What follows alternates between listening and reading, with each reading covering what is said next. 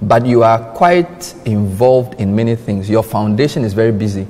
I have been invited to speak to some of the scholars. Yes. You've done some advocacy also within the foundation for RISE. What was the idea behind setting up a foundation for leadership development? As part of the legacy I want to leave to posterity, I had a very long public service life. I went into public service in my 20s. That's long ago, in the 1960s. I don't know how old you were then. But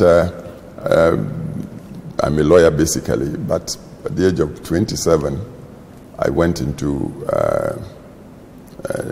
local government service, becoming the town clerk or city manager of the second city of Ghana, and which office I held for 3 years before going into parliament, becoming a member of parliament, 1969 at the age of 30, and then at the same time being made appointed Deputy Foreign Minister of Ghana.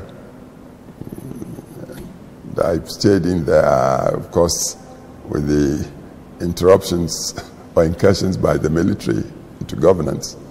I also went into business, and it's been so, politics, business, till I became president of our nation in 2001. Holding the office as constitution provided twice, and retiring exactly on my 70th birthday. Wow.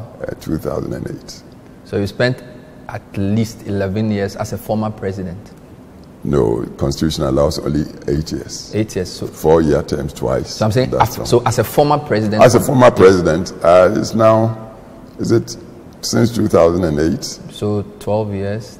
Entering your 13th year. 13 years. What is distinct about Kufuor's idea of leadership? What's the most important philosophy in your leadership approach?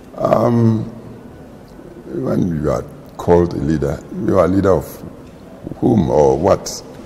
But to me, it's leader of men and women, of course. And so everything to me a leader should do, a leader of people, should be human-centered, to try to better the lot of the people the leader is privileged to lead. And if it's in governance and it's democratic, then leaders should always be mindful that the real power, sovereignty really resides with the people, because democratically it's the people who give the power to you. And if that's the case, the term servant leader is the principle by which a leader should be motivated and guided through a period of service to the people. And as a political leader, how important is the people's response? I know people like Professor Adai have said leadership is cause, everything else is effect. In leading people in a political sphere, how much of it depends on the leader and how much depends on the people? I don't want to separate the leader from the people he leads. A leader who hasn't got the following is not a leader. It's just somebody perhaps gallivanting or wandering off. So a leader should be like hooked, linked with the people he leads. And you quoted Professor Adair, cause and effect. No. Of course, leaders should know the people thoroughly, the aspirations, the hardships, the challenges of people. The country must know the lay of the land.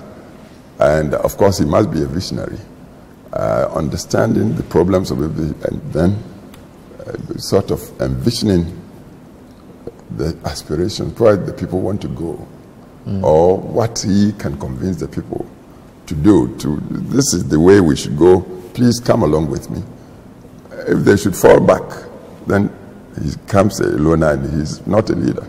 So they move together, because if the people should decide to fall back or abandon him, then whom would he be leading to where? So I think they are hooked, and they must work together. So realization. Of course, nobody can do it all, but at least given the constitutional tenure, for instance, 4-year terms, by the end of the term, the leader should be able to say to himself that the assignment he was given by the people, he managed to work towards realizing it to such and such a point. And the people should be, in a way, satisfied. Otherwise, like in our constitution where a leader could work 2 terms, the leader may not have the renewal of mandate from the people for the second term. So it's all like